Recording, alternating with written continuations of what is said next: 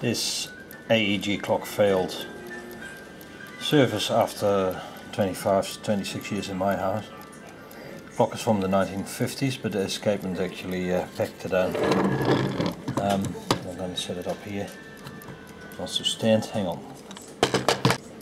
One of the escapement pivots has worn out basically. It's completely loose, so it's not pivoting anymore.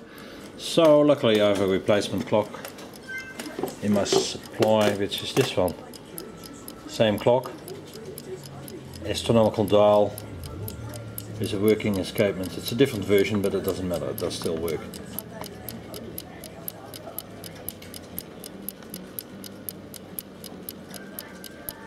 So that's the new escapement. I've lubricated it and I'm going to put it back into service. This is a so-called trend escapement, so it's synchronized with the mains.